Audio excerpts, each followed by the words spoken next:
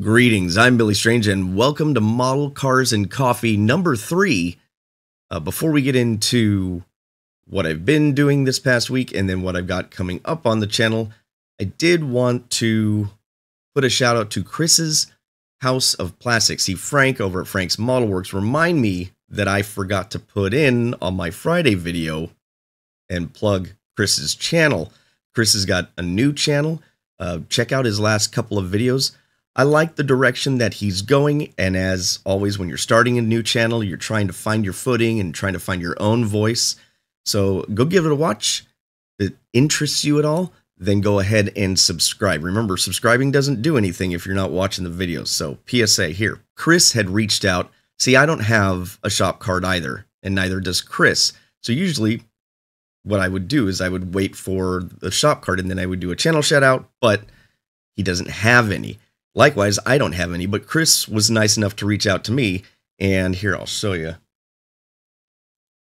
He asked for one of my driver cards, so I sent him a driver's card. This is me when I raced back in the day, sprint cars, so if you'd like one, I've already traded a couple with people, so if you'd like one, my email is in the description below. I'd be happy to send you one, or trade shop cards, whatever you want to do.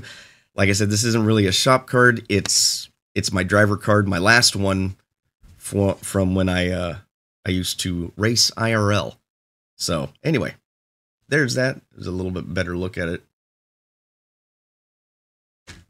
Okay, what have I been doing this week? I have been working on the interior. So did some progress there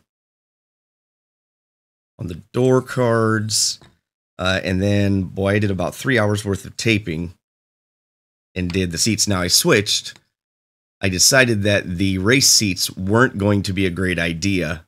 It just didn't look right when I was mocking things up after I got the floor in and some other stuff. I just didn't like the way it looked. So we'll hold on to the seat belts and the racing seats for something else. But and I'm going to explain all this. I'm making a video. I'm explaining what I'm doing and showing the process here. But I did get one of these little car seats. And I thought, well, since I'm taking out the race seats, we'll just throw a car seat in the back. So I painted it up. Now I've got to wash everything, darken some stuff up, and then it'll be ready to go. It'll kind of look like, there we go. That's a little better. And then you can imagine seat will go on there like that. In my monitor, the color isn't quite as vibrant, but I sprayed this and this with this Mr. Super Smooth Clear Matte.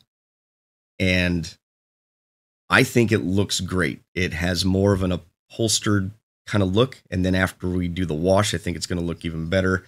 And again, I am really liking these primers, the surfacer or the finishing, and then the regular surfacer. This one's finer. This one comes out really, really smooth. That's where we're at. I'm doing a video on this. I've got to put all that in, and then that video will be done coming up. I've got more stash ad videos to do. I look forward to watching all your look. I watch everybody's video I possibly can, because again, I like all of it.